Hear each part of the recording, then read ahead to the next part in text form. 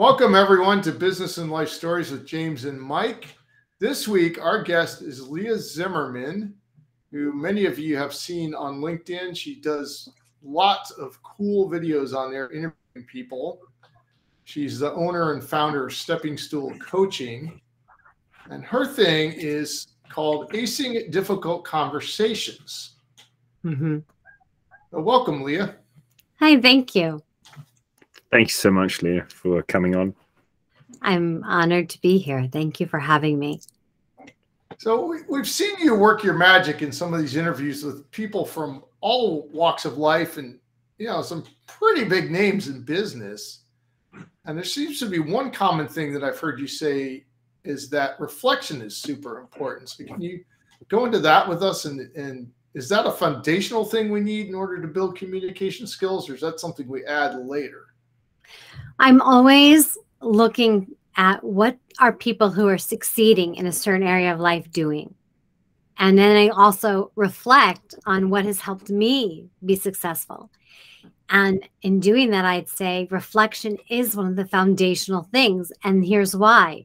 We hear people say that you need emotional awareness. Daniel Goleman, in his book on emotional intelligence, or its primary leadership, I think when he talks about that, says the first thing is self-awareness. Then you can do self-management. When you have self-awareness and self-management, then you can start to manage others. You can become aware of others, and then you can manage others. And it's that, those are the things that you need in that order. But how do you get self-awareness is the question I've been thinking of. People talk about self-awareness, but what is it that cultivates self-awareness? And I think it really comes back to a practice of reflection. And every leader that I talk to, when I'm asking questions, what they're doing is reflecting. And you can tell when they are people who have been reflecting already. Here's the thing that I had learned. How did you learn it? Because you had to have some kind of reflection going on. But here's the other thing that I know is when you want to create change in your life, the thing you ask yourself, the questions you ask yourself to reflect upon need to change. Because the thing you're paying attention to, where your attention is going, is your perception. That's the lens through you're seeing your life. And then when you want to change that, you have the incredible power of reflection. And isn't it interesting that perception, lens, reflection, these are all about visuals. We see our life as if we're living through that movie. But where power of reflection is, we can shift the camera around. And we can see how we lived in that scene from a different perspective. We're no longer in it.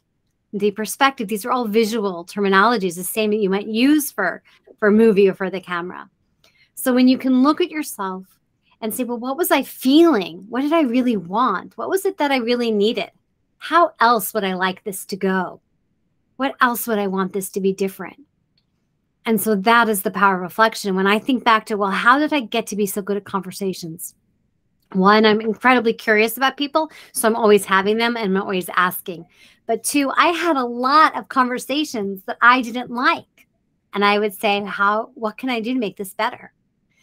And I'll tell you a story that went back to that. My husband, who was maybe my boyfriend, maybe early years of being married at the time, came to my family Friday night dinner. We leave the city, we go to my family Friday night Shabbat dinner. And I had this pattern. My dad would ask questions, I'd start talking, or I would share a new perspective, a new point of view I was learning from school. And my dad would argue with me. And at the end, I'd feel awful because I never felt validated. I never felt heard. And my husband said to me, if you don't feel good in that conversation, you don't have to have it. It never occurred to me. I didn't have to participate in this pattern. This was how my dad and I had a relationship. And my husband had a different perspective, a different reflective question. Well, what do I want to do different? If I feel bad, I don't have to do it. So what do I want to do next time? Well, next time when that happens, I don't have to argue back. I don't have to prove anything. And when I realized that, it started to change the relationship. And I started to try that out elsewhere. My grandmother also used to love to give me advice and tell me that I had nothing. If I stop having anything to prove, or if I start reflecting on what felt uncomfortable, this moment in the conversations when I felt uncomfortable, well, what can I do different? There's a lot we can't change in the other people, but we can change so much in ourselves. and how we change the conversation. So reflection for me was the tool that helped me start to find these little bit of spaces in conversations so that I could have better relationships and be more comfortable in these conversations and with family. It's what I would go back to at the end of the day as a teacher. Where was the part that was really hard? Where's the moment with this child when I might have been better at the behavior management or asked a better question that would have elicited better learning? And that is what helped me accelerate growth and learning faster. And then I'd find partners for reflection.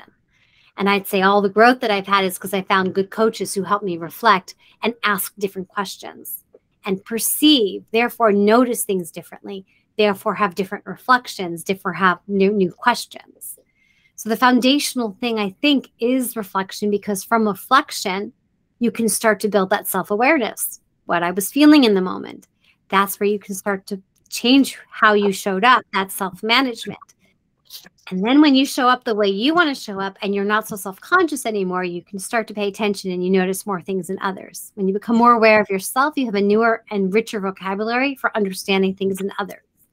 And then you do that, you start to be able to know how to manage them a lot better. And that's the leadership, that's the emotional intelligence. And that is a very long-winded way of telling you why I think reflection is the foundational piece for all of that. I've never heard anyone put it the way you just put it. And so all the books and seminars and things on emotional intelligence, and it always rang a little bit not applicable to me in terms of how do I actually implement, or non-implementable, I should say. I was picking up on that. So now that I'm in this sphere and I'm watching other people's videos and reading other people's things, I'm like, well, people talk about self-awareness, but that doesn't answer the question of, well, how do I become more self-aware? Yeah, exactly. So then how do I do that?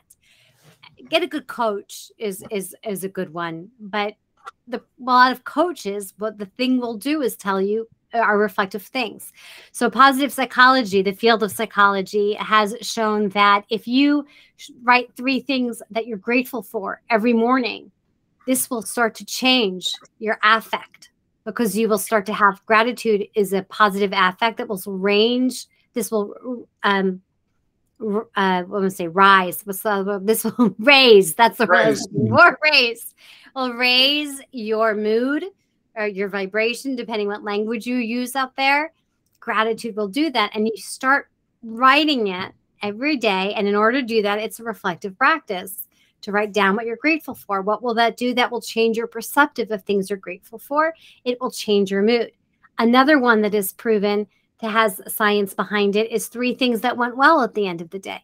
Write down the 3 big wins you had, the 3 things you did, and go through the motions of how you made those happen. This is a reflective practice. And that is where the research shows that this can create better mood. And you can also start to change what you want to do by putting your focus and your attention. So I've sort of taken what I've read about attention and learned about attention through mindfulness. And I really like Amisha Jha's book on peak mind.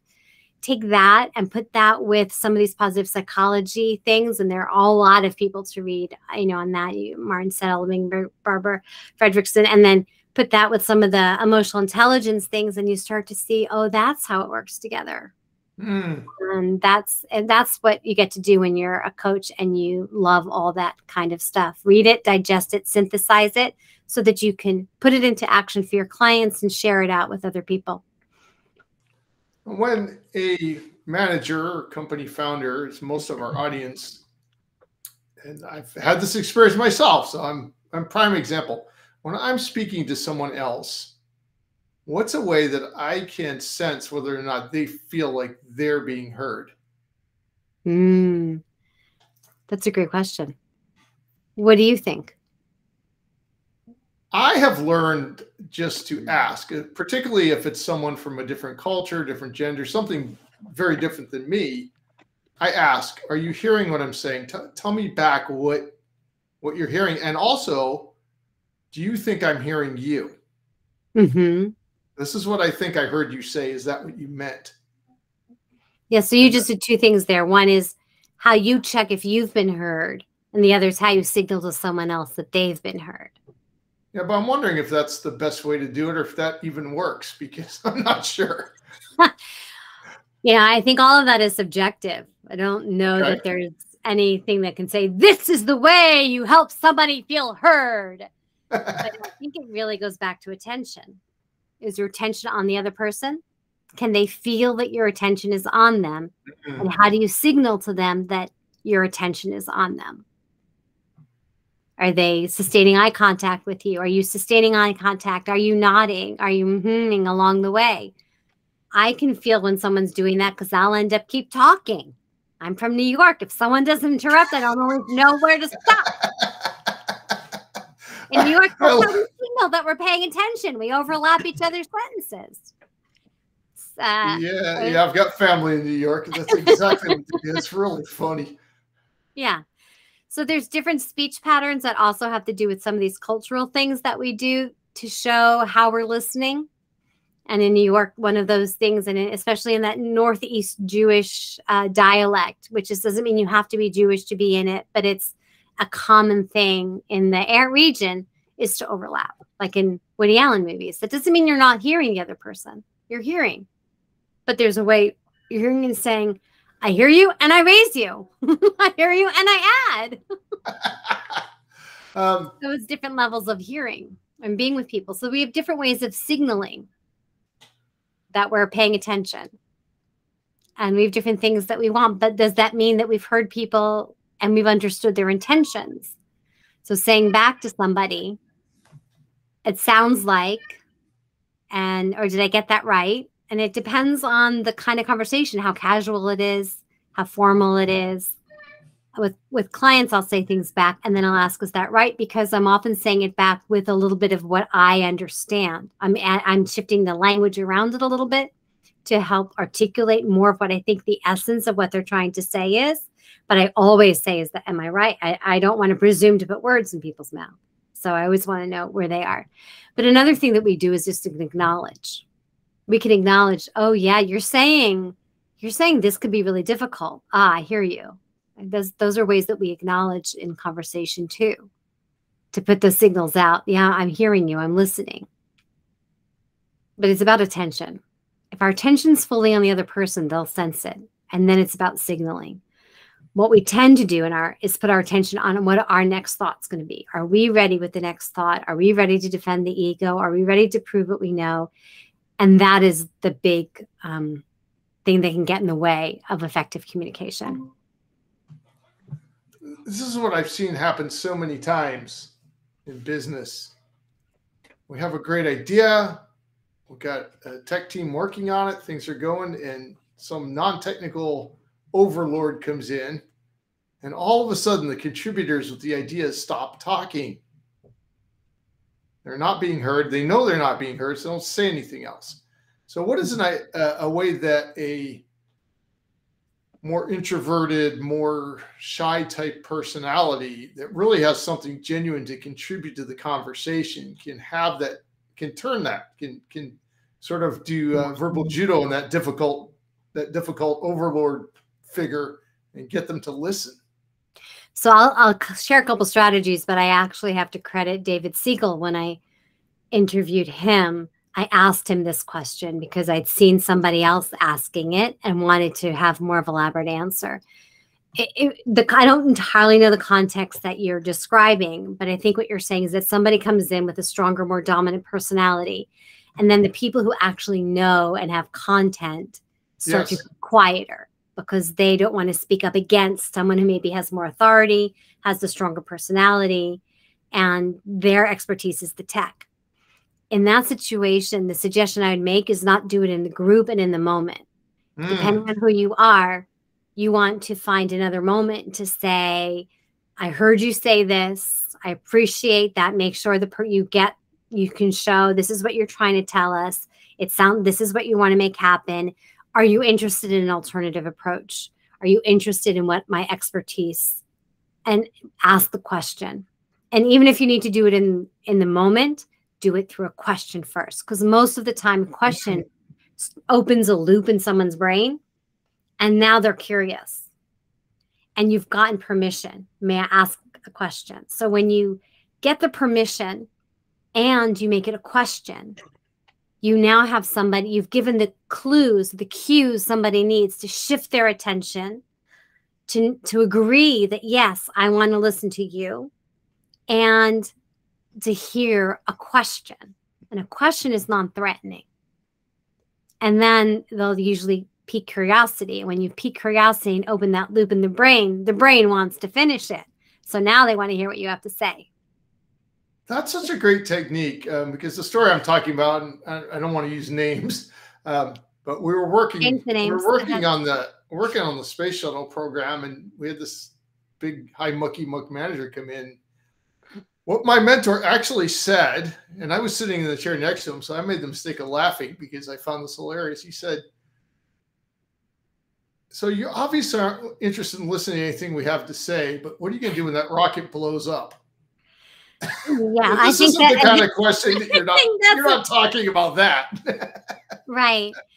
I think back to my own situations, in life and death was not at stake, but the board I worked for wanted to cut money. And I would tell them why it was a good idea or not a good idea. In some ways, I was too comfortable speaking. And that did not necessarily mean they actually got the message. Sometimes the better way to get the message is, what's the common goal? Okay, I think we're all here to talk about how we can get this rocket ship to go do this thing. I think we can talk about how we get these programs, engage more people, and do it within our budget. Is that right? Make sure everyone knows that you have your eyes on the same horizon. Then when you have your eyes on the same horizon, you are standing more shoulder to shoulder instead of adversarial.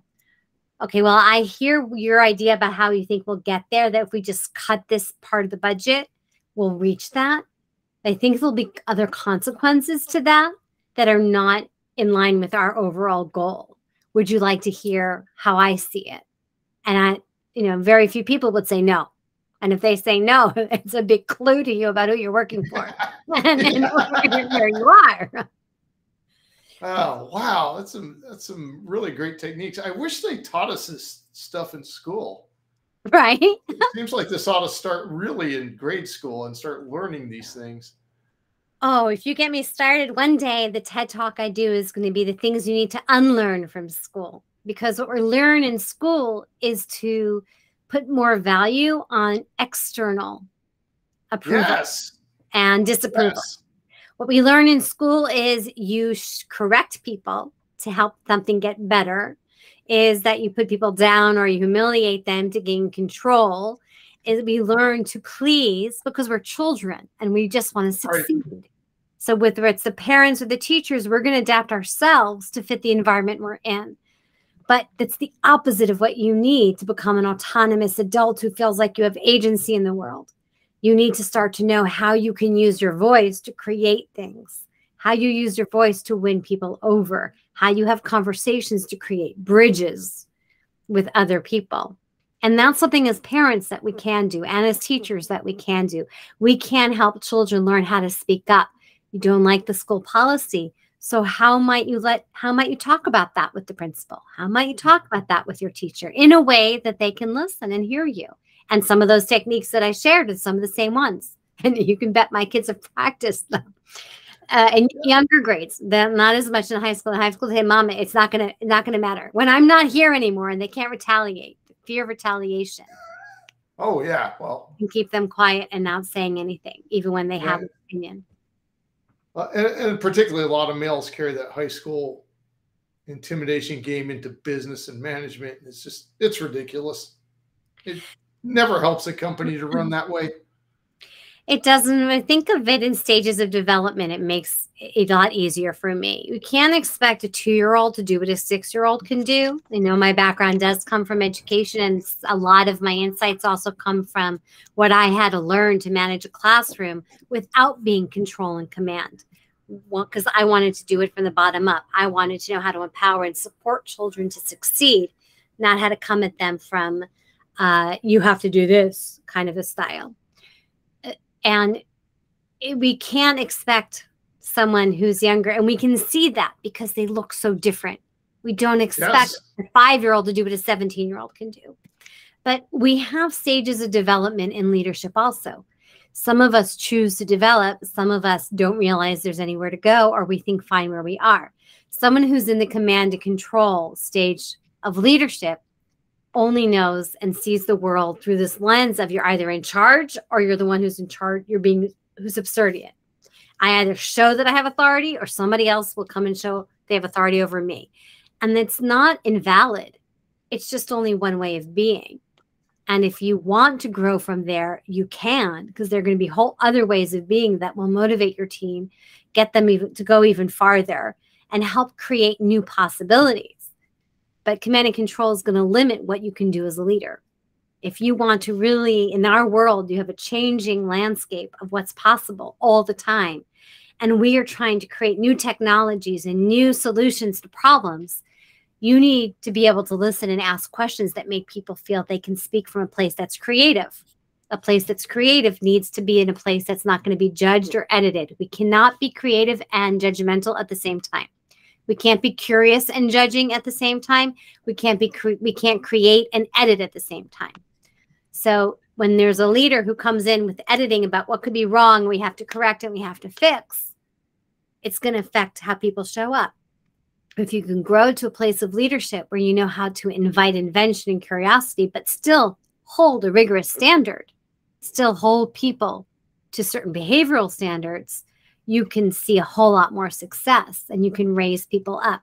But I prefer to think of it as not this is good, this is bad. This is just different ways of being. Way more historically in our society, we have been command and control, and we've seen many, many more models of command and control. So it makes sense. That's where people are, and that's where they're stuck. And at some reflection, they could say, do I want it to be different? Do I want to get more out of my people? How might I want to do that? And if someone's in that place, then they've opened the door to be able to discover new possibilities and how to lead. And then there's plenty of leadership coaches that you can find who will help you to grow in that, and everyone with a little bit of a different way. So, and what you just said is why it's one of the primary reasons. I've been studying this for 30 plus years. It's one of the primary reasons most startup companies fail within the first 3 years, out of business. And that's because they have the command and control. It's one of the primary because of that resistance to letting go of the command and control model. Yeah. We have a saying here in Texas that I grew up with. I've always loved it because it's so true. And I don't know where they got this, but it's like, you can tell me what to do, or you can tell me how to do it. If you tell me both, nothing good is going to happen. Yeah. Okay. In the context of Texas, I could take that on from my years of when I taught kindergarten, but I'm not going to go there right now. I'd say that listening to what you're saying about how people fail from command and control, because there are some places where command and control works. Like you need it under pressure if you are in a life and death situation, and they use it in the armed services to a certain extent. But it's not going to help with innovation. It's fear driven. Command and control is fear driven, which is why it takes a kind of evolution. If we're in a fear state, we operate differently. And it's really a shifting of a brain state and a shifting of a way, and a sort of different energy to step into, emotional energy to step into, to be able to have more faith that if you listen and slow down and don't have certainty and don't have control, that you can actually still navigate. And that's counterintuitive for most people. It's hard. The best tactician I ever met was Sergeant Jimmy Hill in the Marines. And he used to look at the officers when we get orders and he'd just say, well, I understand you want this done, correct? Yeah, okay. And make sure I understood what you said. How creative can we be? That's just the technique that I described to you. You already knew it, see? Here's I just the didn't know that's what it was. We put it on the horizon. This is where we want to go. And now I'm going to ask a question, because now I'm going to provoke the thinking. I'm going to see if you are open to shifting the thinking. Questions are the best way to do that. And the only thing I added is the permission. So can I ask you a question? Or can I ask you a little bit of a difficult question or change in there? But that's kind of it. If you think of it as, I think sometimes we have to think of control more like the sailboat or the surfer, because you can't control the waves. And you try and tell the waves how to obey you so that your surf will work. It's not going to work. You're going to go under. The same thing if you're sailing and you're going to try to dictate to the wind what to do. But if you're growing your sailing skills and you're growing your surfing skills, you go with what is in the moment. And that's what builds your confidence. And that's the same in conversations and leadership. The confidence in becoming conversation ace comes from knowing that in any moment, I'll have some maneuverability and I'll know how to shift if somebody gets upset, if a conflict comes up, because I'm going to be present with it and I'm going to trust my own resourcefulness. Instead of having to trust that I have control and that I'm telling the wind or the ocean what to do, I'm going to trust that I have the resourcefulness and the tools to move with the elements that I can't control.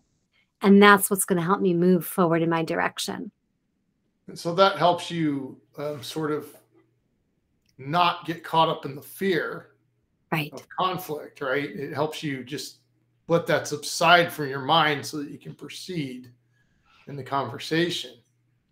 Yeah. It's about realizing that you can't, if you're trying to control the fear, then that's what's coming into the conversation. If you're trying to control the outcome, that's what's coming into the conversation. But if you are open to the winds, to the ocean, trusting that you have the resourcefulness to navigate it, you've now opened way more possibility, and the conversation can go in a whole other set of directions that you never realized. And new things will show up, but it's also how you're showing up, because why I say it's never what you're saying or how you say it. So I can share strategies and tactics, but it all comes down to who you're being. Are you being someone who's trying to be in control? Because that's what the other person's going to see. Are you being someone who's afraid? That's what the other person's going to see. When a child rebels against something their parent tells them, it's because who that parent is when they tell them what to do. It's who they're being. I'm being the one who knows. I'm being afraid for you. I'm being the one who's trying to control. And the child has to find their own agency, and where they can find agency is to rebel. Same thing can happen on your staff.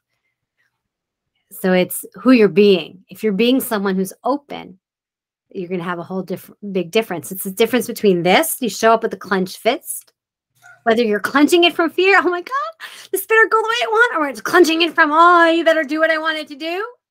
This is clenched. That's what people see. You can see how my energy shifts. Yes. What a difference it is if you show up with an open hand. And you show up like this. So in essence, it's really about what's behind and underneath the way our body language will show up. Are we this? Okay, I'm listening. Am I listening? What's this really saying about who I'm being and how I'm showing up to this conversation, as opposed to what this says about who I'm being and how I show up to this conversation? And these are the things where really our other people's brains are actually really processing, not just the words or how we say them, but who this other person in the conversation is being and who they think I am in position and relative to them. They think I'm subservient. They think they're up. They're trying to be one up on me. I'm going to respond from that. They're trying to support me to succeed. Well, then I'm going to respond from that. So that's that's the part we really can control. And that's how we control the ocean and the waves. It's by knowing how we're going to show up, and we show up with an energy that can be much more expansive than just the person who's trying to control the sails on the rudder. Wow, that's so brilliant. Thank you. James, I think he's got his microphone working. Do you have some questions? Is it working? Is it working? working? I'm hearing you. Oh, it is. Great. There we go.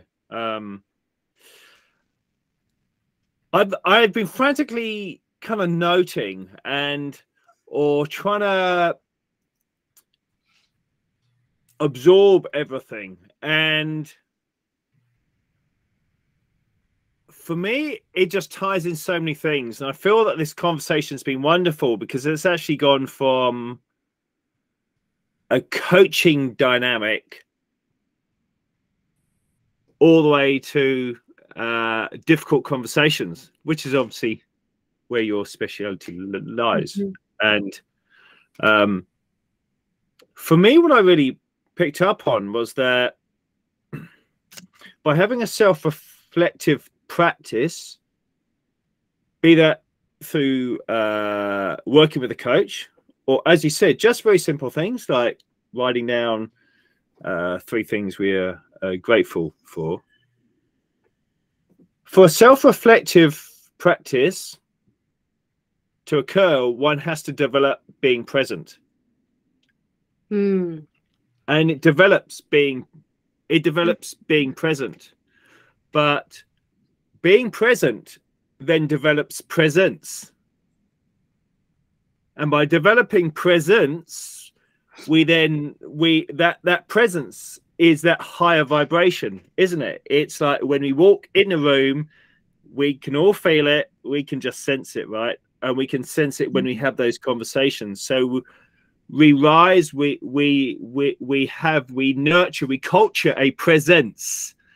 And I feel that by culturing presence, by having a practice of being present so we can self-reflect, it gives us that quiet confidence, doesn't it? That we can go out to the sea and we have that presence that I'm sure there's phrases where people can feel the wind or taste the wind, or there is all of those analogies in so many sports and pastimes. And it could be intuition, although intuition is almost transgenerational and kind of a bit more esoteric, but it verges into that intuition. So if we know that we can cultivate this presence and we're able to focus our minds to be present during a conversation, then rather than being reactive, as in, I don't agree with that, we can go, so I'm listening to the conversation and I'm reflecting on it as it's going along. So maybe I could ask this question, which would be so much more beneficial than going, I don't agree with that. So if I was to summarize, is that something which really we can all cultivate? That what I guess I've tried to not to distill this wonderful conversation into maybe a series of very simplistic steps. But I'm wondering, are we sort of on the right track here of during business conversations, if we can just develop having the confidence of being present, and then it just enables us to hear between the words, and so we can ask those questions, which opens up a parallel dimension of opportunities rather than just putting up a brick wall of, I don't agree with this. Yes. Well, there are a number of things in what you said. I think you don't have to learn how to cultivate presence in terms of being present in the conversation in order to be self-reflective. Self-reflection will help you recognize how present you weren't. Therefore, how present do you want to be the next time? There are other tools that help you develop how to be present in the moment. And then I think it's not so linear. The presence, which is really about where your attention is. So learning how to manage your attention to be in the moment, not just on the things you're saying, but also helps you manage your attention to go understand those emotions that are coming up. So our reactions often come from the emotions. So in order to stay present and not reactive also means we have to start to become present and attentive to ourselves and our emotional state without letting that come through us. It's actually the opposite in acting, and which is so interesting because that's part of how I sort of develop my ideas about these things, is that in acting, what I had to learn to do was allow those emotions to speak through and be reactive, which is what I didn't want to do at home in my life. I wanted harmony. So I would approach a scene and not want to do that because that's not how I wanted people to be. But actually that's what creates drama. So it's what I have to do. Right. So I had to become aware of, and some of the way that my teacher cultivated that was by having us be so present and slow down so much in a scene that we could become really aware of what the emotions are that are going on. And I coach some actors sometimes, and that's what I do, slow them down. And when you slow down enough, and this is what you can do in reflection, is you can go back to that moment in the conversation. And that moment when I said that, okay, what's that feeling? When he said that to me, and you allow that emotion to speak, now you have more information. Now you kind of know where that reaction was coming from, and you have new insight into what was really going on for you. But we do have this, it is this tension between react and respond. Do you allow that space, like Viktor Frankl talks about, between the stimulus and the response?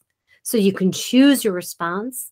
In order to do that, you have to be able to know how to put your attention there. But that's a big, tall order for a lot of us who haven't trained our attention. So then the reflection allows you to go back and now put your attention in it when you might not have been able to do it in that moment. So as much as I've spent time thinking about this, I have a human being, and I have my moments of complete losing my shit. It's always my husband, and it's always at home. And my kids hear it, but it happens that I still have what I call those emotional landmines, something that can get triggered and can explode. And in the moment, ooh, I can be fierce. But the second we're out of it, all of a sudden I'll feel what I'm really feeling. What was really going on? Or it might take a little bit of a walk. And then it's the reflection that goes, well, I think this is what was happening for me. I think that's what was really going on. Okay, so what do we want to do next time? When I feel that way next time, how can I be proactive? How can I be ahead of it? It's because I was not present in that conversation. But the self-reflection helps me to be able to revisit it with presence so that I can find a new way to be responsive. And I think it's that practice that can help us to grow how to be present, although I think there are other attention things we need to do to become more mindful of our attention and know how to maneuver it and feel more in control of it.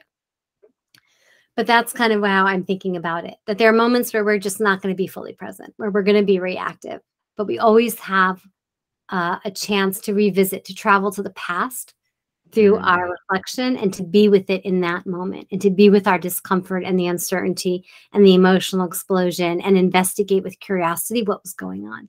What we tend to do is berate ourselves. I can't believe I did that. Oh my God, I can't believe I said that to this child. For me, being a teacher was where I met myself. And it was this goal to be a better and better teacher who could be really so kind and yet still so powerful in the classroom. That was where my mind was going. And I didn't do this well enough, and I don't do that. But that's not helpful. We can do that as leaders. I should have said this, I should have said that. How could they do this? How could they do that? What's helpful is to go, oh yeah, I got really pissed. Wow, man, I really lost my shit. Or man, I was a little harsh. What can I be in now in the moment of accepting that that's how I was? And now what can I reflect on what I want to do different or how I want to repair this relationship? And that's where I actually get more control because we're going to be human. Yes. We're all going to say stuff we shouldn't say. So do you have a preferred way for listeners to contact you? Should that be through LinkedIn or do you have another? My favorite is LinkedIn. LinkedIn, okay. And the other is to just text me. I have a text number for business. If it's from here, I'll give you the number. You can just text and tell me where you heard me. And anyone who's listening to me and wants, I have a guide that takes you through some of this reflection for difficult conversations. So when you're preparing for a difficult conversation, I have a guide for that. And if you're interested in that, then you just let me know you heard me here, or you just put in there, oh shoot, I didn't double check my name of it right now, but it's the guide for difficult conversations. Just put that in there. And if I get a text that says that, I'll ask your email, I'll send it to you. And that does not necessarily mean that I put you on my subscriber list all of a sudden, blah, blah, blah. It just means I'm happy to hear from you. I'm happy to share something. And it's nice to have a conversation. And I mostly prefer to just start chats with people. So I could share my number. So I can give it to you for anyone who's listening. And then you can put it in the notes for anyone who wants to write something. 909-833-0978. 909-833-0978. And if you send me anything inappropriate, I will block you But most people don't most people use the number responsibly. And then I'm very happy to share guide that I've created, or some, depending what people need, what difficult conversation they're facing, what they're trying to do for themselves. I have some different kinds of materials and things I'm happy to share. Well, that's a really nice offer. Very wonderful. Well, thank you. I'm also very happy to answer people's questions and just be available for small little questions. It's very hard for someone to come forward and say, Leah, I heard you. I have a difficult conversation coming up, and now I want to bare my soul and share all my vulnerability with you. And so you can really help me. And that's just not really going to work. It's really showing in just little ways to feel safe and comfortable and build, little guides and skills and conversations. And that's how it starts. That's how we start making change. Well, thank you very much for being here. We really appreciate your time. Thank you so much. Thank you so much. James and I and our listeners all just went to conversation school. So Conversation University. Well, it was a pleasure. You were really listening and picking up on things that are my strengths in my area. I'm really happy to talk about and want to share with people, because I really do believe that we can have better conversations. And when we have better conversations, we have better relationships, we have better businesses, and ultimately we will have a better world. So that